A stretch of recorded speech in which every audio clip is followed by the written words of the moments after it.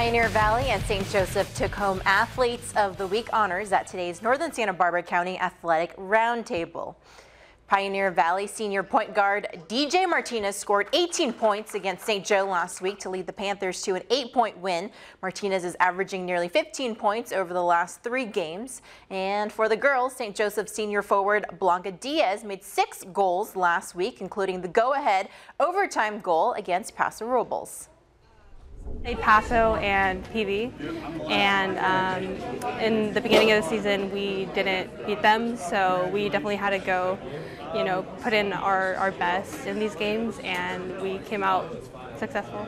We got to beat 2 of the top 2 teams in the league. I think no one really expected us to be able to pull it out in the end, but team gathered together, played as a team, got a victory.